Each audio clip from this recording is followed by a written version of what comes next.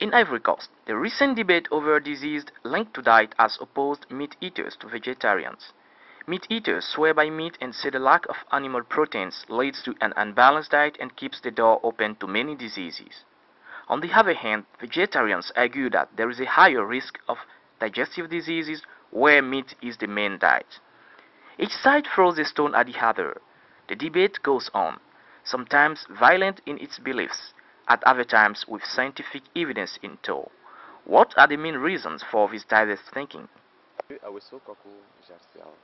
suis végétarien depuis 10 ans. Les raisons sont d'abord biologiques, parce qu'il faut dire que nos conditions biologiques, nos dentitions, les enzymes et puis notre appareil digestif ne sont pas vraiment adaptés à la consommation de la viande, mais plutôt à la consommation des fruits, des céréales, etc. Je suis Selay, longtemps je consomme du foutou, comme ça en Côte d'Ivoire, mais surtout de la viande. À ceux qui ont horreur de la viande, moi je les conseillerais d'en consommer beaucoup parce que c'est un composé de protéines et de plein d'autres vitamines qui fait du bien. Et consommer de la viande, c'est garantir une santé, c'est avoir de la force. Les aliments essentiellement constitués de viande qui affectent beaucoup de trous de corps, vous allez vous attirer beaucoup d'ennuis de santé. Par exemple le cancer, l'hypertension, et beaucoup d'autres maladies que nous consommons aujourd'hui.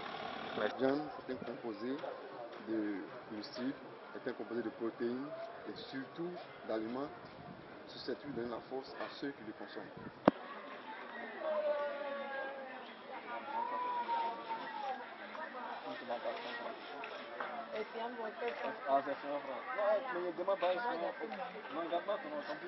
Être végétarien d'abord favorise une bonne santé et favorise la bonne activité physique. Mais contrairement à ceux qui mangent de la viande, qui apparemment pensent qu'ils sont en bonne santé, peuvent parfois se heurter à certaines maladies comme la tension artérielle et les maladies cardiovasculaires. The logic put forth by non-meat eaters is sometimes connected to spirituality and ethics.